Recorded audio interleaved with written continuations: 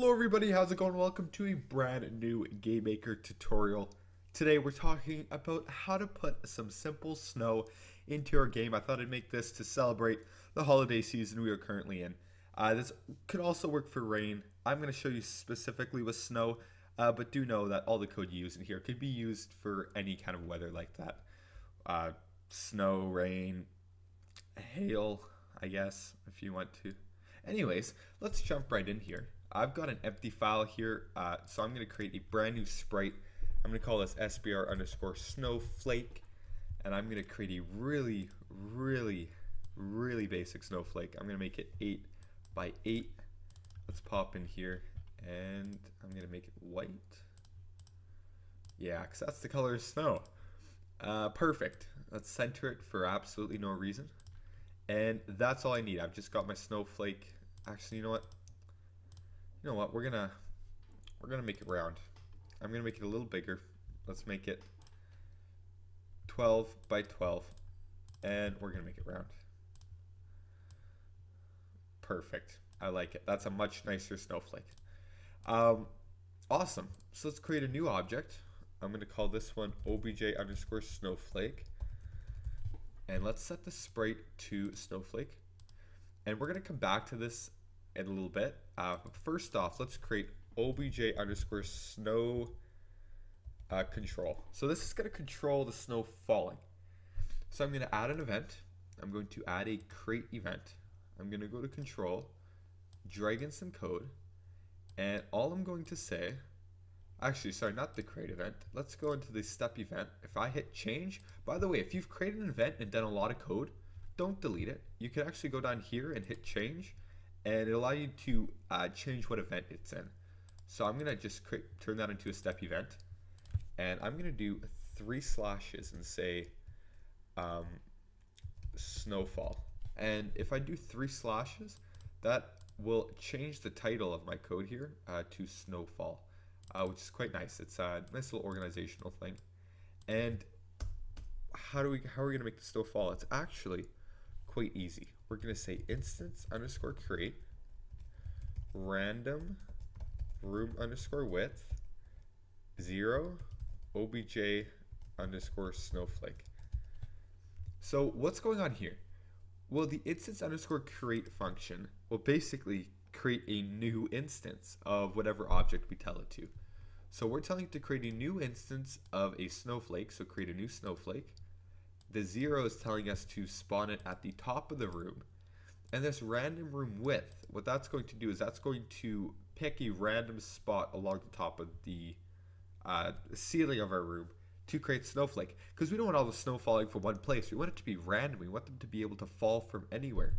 So that's what this thing is doing, which is brilliant. That's exactly what we're looking for. One last thing though, on the top here we have to add randomize. So if you ever use random, anything random in your code, make sure you have randomize, because what that's going to do is that's going to make sure that it is completely random every single time it runs. So in this case, if we didn't have randomize, it would pick a random spot, like a random coordinate once, and then keep that. But randomize, that means every single snowflake is going to be coming from a different location. Hope that made sense. If it didn't, there's some great articles out there. But basically the whole idea is we're creating a new snowflake at a random point along our room. So I'm going to hit check. I'm going to go back into obj snowflake. I'm going to hit add event. And in the create event, I'm going to add 2 things. First thing, I'm going to say vSpeed is equal to 9. And I'm going to say hSpeed is equal to 3. So what the vSpeed does is the vSpeed tells the snowflakes to move downwards. We want it to move down towards the ground because, well, of course, that's what snow does. And what the hSpeed equals 3, what that does is that makes the snow move to the right a bit. That gets it to move at kind of a slant, assuming that it's a windy day. If you want your snow to just fall straight down, then take that out.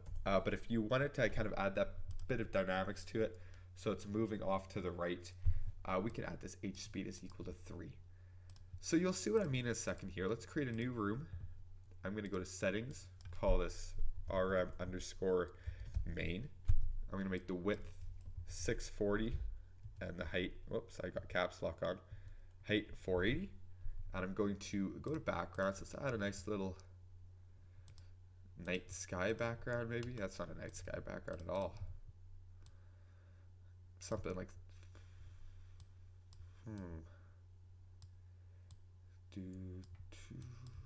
I got Star Wars in my head. Sorry. There you go. Yeah, sure. Night sky background, because why not? Now, if you take the OBJ control and you place it in the room, that's all you have to do. So let's hit play. Let's make sure all our code runs. Now I'm going to go back really quick and re-explain the code to just make sure you know what's going on. Just taking a drink if you hear any shuffling around. Oh, that's good water. So as you can see here, the snow is falling. The snow is coming down. It's coming down at this slant. Now what I'm going to do is I'm going to make my snowflake a little smaller. I did make it too big. I'm going to make it 8 by 8. Back to the way it was before. And if we go into OBJ snowflake, or snow control, sorry. I'm just going to talk about this one last time. We're creating a new snowflake at a random point along the ceiling of our room. And that snowflake, thanks to this code here, is going to fall downwards and off to the right of it. So I'm going to actually change that to 2 because I think I like that speed better. And then we can take a look and see how it looks. I say looks way too much. Okay, so there you go. Snowflakes are a little smaller, and here they fall like that. It looks quite nice. It's quite a simple effect and really does the job for what it's doing. So once again, you can make this rain, you can make this hail, which is basically snow. It looks the same. Hail would probably fall faster though because it's not light like snow is. It's a lot heavier and dense. But anyways, that is our simple snow effect. I hope you guys enjoyed this video. I hope you learned something. If you did, let me know. And if you didn't learn anything and you hated this video, I don't care. Don't let me know. Don't tell me. But anyways, thank you so much for watching. It's been a pleasure talking to you guys. I hope you have a happy and safe holidays. Happy dabbing.